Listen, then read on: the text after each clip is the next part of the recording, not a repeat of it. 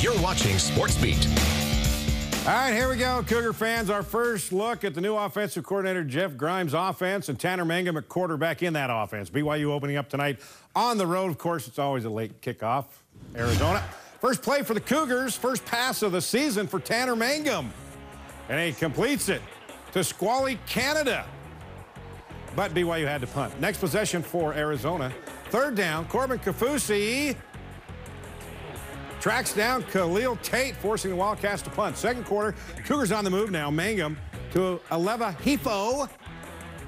And Hefo finishes off a 30-yard gain down to the Arizona 7. A couple of plays later, bring in Squally, Canada.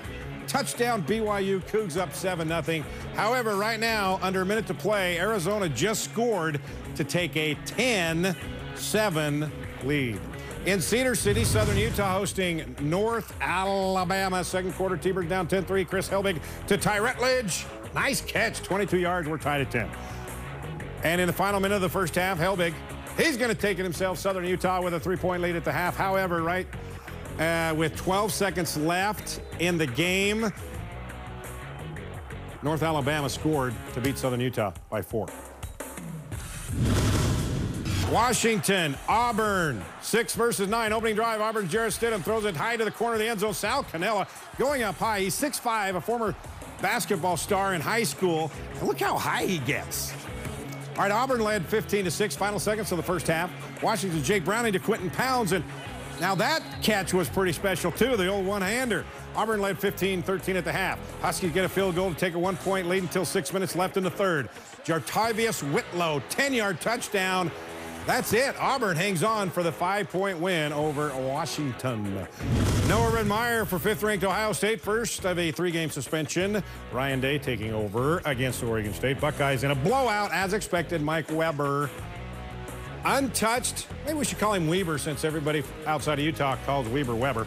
28-7, then play was suspended because of rain and lightning. Everybody had to be cleared out of the stadium except for those kids. And when it cleared, Buckeyes continuing to pour it on. Dwayne Haskins to Terry McLaurin. He zigzags his way in for the 75-yarder. Ohio State put up 77 in the win. Maryland, number 23, Texas. Maryland honoring their offensive lineman, Jordan McNair, who died of a heat stroke during a workout, which led to the Terps head coach being suspended. In the third, Longhorns' Kyle Porter, 2 yards to give Texas its first lead, 24-22. But in the fourth, Tayon Fleet Davis. He'll take it in from 17 yards out. Maryland gets an emotional upset win over Texas, 31-29. Washington State in Laramie with the Wyoming Cowboys. Cougars down at the half, but Gardner Minshew getting a starting QB job over former Lehigh Pioneer Cam Cooper finds Aesop Winston for the touchdown. Washington State outscores the Cowboys 28-3 in the second half, and they get the win. 15th-ranked USC hosting UNLV. Rebels getting it done against the Trojans in the first quarter and a half. Lexington Thomas, 150 yards rushing, fakes the reverse. He scoots down the sidelines for a 71-yard touchdown. But USC would get it together in the second half. Freshman J.T. Daniels to his high school teammate, Amon Ross St. Brown, 43-yarder. USC extends its home winning streak to 17 games with the win. All right, Utes at Northern Illinois on Saturday. Today, the Huskies at Iowa. Iowa's Torin Young takes it in for the 24-0 lead. Northern Illinois' only score coming with 2 minutes left in this game. Marcus Childers to Jawan Wesley. Northern Illinois losing 35-7. BYU hosts Cal next week. Today, Bears at home with North Carolina. Bears Cameron Good picks it off, returns it 38 yards, and Cal would build a 24-3 lead. Then they would hold on for the 7-point win. Hey, 11 years ago today, 1AA Appalachian State shocked the college football world with this. Blocked the Michigan field goal as time expires, and they get the biggest upset in the history of upsets over Michigan. All right, now let's fast forward to this afternoon. Appalachian State tied at 38 with Penn State in overtime. Here's Penn State Miles Sanders. He goes in for the touchdown. So now Appalachian State needs to find the end zone to keep playing. Here it isn't. Picked off. Penn State survives the second biggest upset of all upsets in the history of upsets. Boise State ranked number 22 at Troy. Broncos got an explosive offense again. Back is Brett Rippon. He finds C.T. Thomas, 53 yards. Boise State up 7. Then it would turn into a blowout. Rippon, this time going up top. Sean Modset hauls it in, 54-yarder. Rippon, 305 yards passing. Broncos win at 56-20.